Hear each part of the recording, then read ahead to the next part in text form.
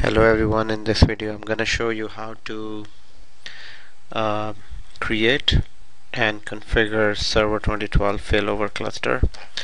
So Server 2012 failover cluster provides us it's the easiest approach so far as compared to previous failover clusters from 2003 and 2008. So failover cluster is used to provide high availability to one or more tasks, for example critical services such as Exchange or databases. So basically failover cluster is to provide high availability. Now let's see our environment. So in this lab, what I'm gonna do is I have three machines. I have one server that is known as WindServe1 with IP address 100.10, whereas this is my domain controller as well. This is my domain controller as well, DNS as well. It is going to be my storage server as well. I'm gonna start iSCSI target on this and then share a disk partition and provide it to the two nodes of the cluster. So basically this is my storage, whereas I have Wint SRv2 and Wint SRv3. They'll be having two network interfaces. One network interface will be 192.168.100.20. Second one will, on the second server, it will be 192.168.100.30. Okay, let me just make a quick correction here. These are not the IP address that will be used. So the two IP addresses that will be used are these. So it has two network interfaces because of failover cluster requirement. Not a 100% mandatory requirement, but it is recommended requirement in which you have at least two network interfaces. One public network interface for users to connect to this server. Second one is the private network interface that is used for heartbeat purposes.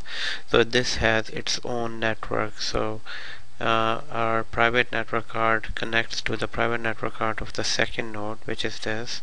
So this server node 1 has two network interfaces and node 2 also has two network interfaces. Later on, once we're gonna install the failover clustering feature on both of them, the process will be very simple. First of all, make sure that all these machines are installed properly, their names are installed properly, IP addressing is done properly, they're all pinging, they're all sitting on one network. Once that is done, I would say take a snapshot of these all virtual machines. Secondly, I would say then start working from storage. First create a storage and then come to your Wint server 2, which is node 1, which will act as node 1, and node 2 and Wint server 3 act as node 2. So once the storage is configured, so we're gonna create a disk here and then assign a IQN number to that, and then we are going to connect this to two of the nodes here through iSCSI initiator. Once the disk is connected, this will be connected to one of them at a time, but it has to have a shared storage failover clustering server requirement. Now and then we're going to install failover clustering feature on both of them, and once they are configured, after that failover will open the failover clustering console and first of all validate our setting and then we'll configure it. Now here this is a virtual cluster name, so we're going to call it WinCLU name cluster name, and the IP address will be 199. This is just a virtual cluster name. All users will be connected here and they'll be sending the user connection to the active node. Idea is that if one node goes down, automatically passive node will become active node, and hence user won't see any disconnection if this node goes down. Okay, so having said that, let's jump back to our lab. In our lab, we have three servers: Wind server 2, server 3. For now they are simple server. This server has Active Directory installed, and these both machines are joined to Active Directory. Just to make sure, we can go to local server, and I can see that this is joined to win.pri. This is also joined to win.pri, and here this is itself is a win.pri because it's a domain controller, so it's fine. Secondly, firewalls are off. And third, IP addresses are 100.10 is this, 100.20 is the second one, 100.30, just like we have it in our diagram. So this is 100.10 domain controller, this is 100.20, and this is 100.30. So let's start with our storage configuration. So in this, I'm gonna add the storage configuration. Before we add, it will be iSCSI target. Before I create a iSCSI target on this, just make sure that you have in add roles and features iSCSI target services enabled. So which is in there, file and storage services. You go down, and here this should be installed, iSCSI target server. If this is not installed, you won't be able to make a disk partition or a shared storage for the other two servers. So once this is done, secondly, we need to go here, here I can create iSCSI target server, but before that I need to have additional disk. For now I can see in this machine there is only one disk. Let me create another disk to this, and for that we can go here, settings, and we can go to add. In this we're gonna add a second disk. Let this disk be 60 or 40 or whatever, because it's a thin provisioning, it doesn't matter. And now the disk is added. Now when the disk is added, you will verify the disk right here. It would appear as offline, but first you need to refresh this.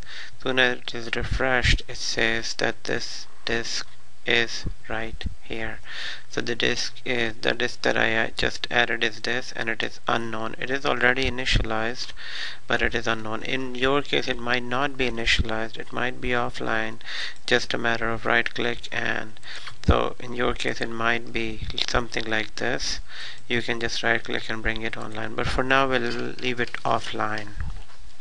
Now the second thing is I need to create a disk partition that needs to be presented to these two, which is from our diagram. It is, I need to create this storage that is coming out from this.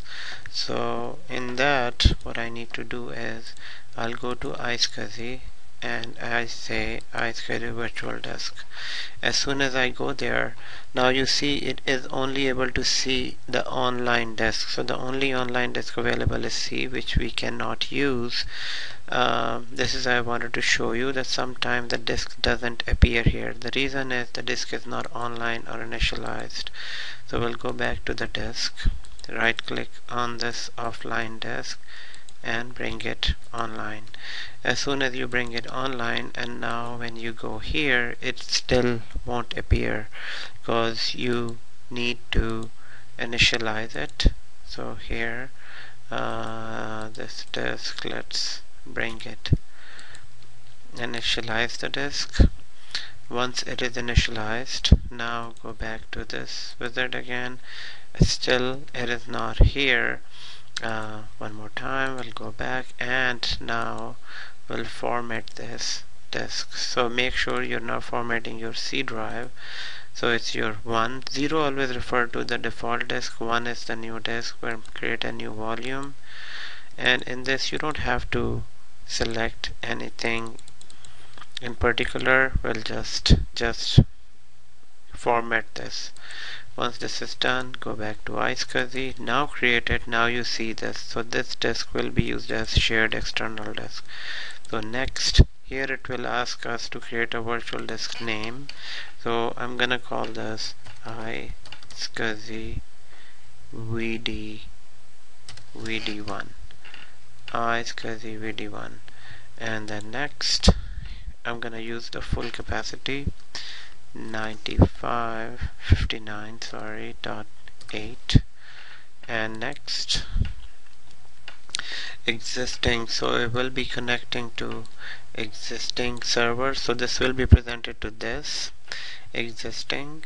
Assign this iSCSI virtual is for existing iSCSI target. Actually, existing iSCSI target is not this. I want to create a new one for this, and here we're gonna call it ISCSI iSCSI target 1. Just name it iSCSI target 1, and then add iSCSI initiator. Now at this screen it is just saying that which servers should this access, should this disk have access to, which servers can access this disk. So in this case, one server is Win2, which is this one, and I want to add the second one, which is Wint SRV3, because both needs to access. Wint SRV, let's see, 3,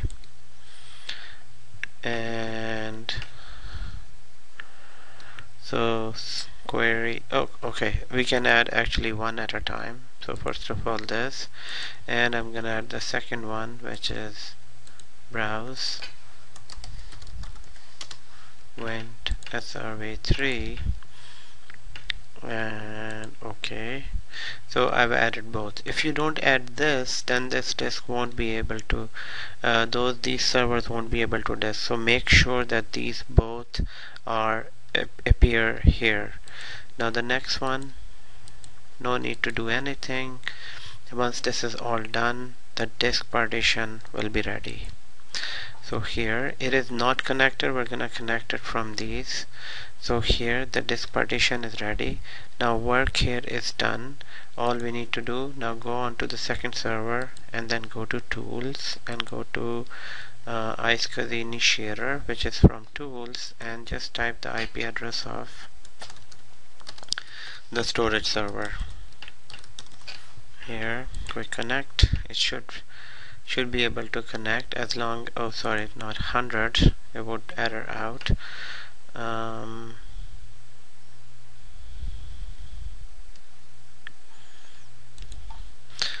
gonna open on the third one as well, and 192.168.100.10. quick connect. It connects. Click OK, and here it failed because I did the wrong address. Let's connect this to 100. Quick connect.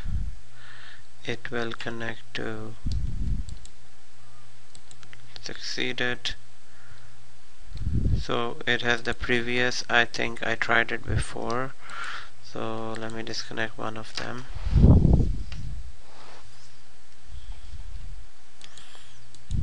So this is the one that I'm connected to. This is the name. This is actually the previous one.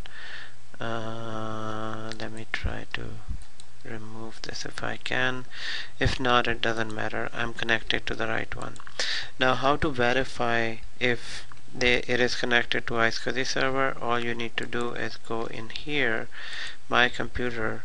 You won't see anything here, but if you go to if you go to manage, right click on computer, go to manage, and then in manage, actually not in manage, we need to go to server manager, then we need to go to tools, and within tools we need to go to computer management, and from computer management, disk management. Now there are other ways to go here as well. So it now found the new disk 1. This disk 1 is the one that we just connected from the other server. So if you're able to see this, this is unallocated, it is not used. All we need to do is create a simple, just right click on this disk and create a simple volume. Next, done. Now this disk is available within computer. So this is how we add a new disk. This disk is actually coming from here. So this disk is actually this disk. So the storage configuration is done. Back to the diagram, what we just did, we added a disk, we partitioned it, make it a iScuzzy, make it available for iScuzzies here, and now this is the disk 59 GB, and now it is connected to both of them. Now in clusters, what happens is only one disk can connect to this disk at a time. For example, if the disk is connected to this node 1, you won't see it, you won't find it in node 2. So here you won't find it unless there are other releases. So this is our storage configuration. Now the very next thing what we need to do is for failover clustering, I'm gonna stop this video here. It will be the part 1 for failover clustering, where we configure the storage. In part 2, I'm gonna show you how to implement failover cluster. Thank you.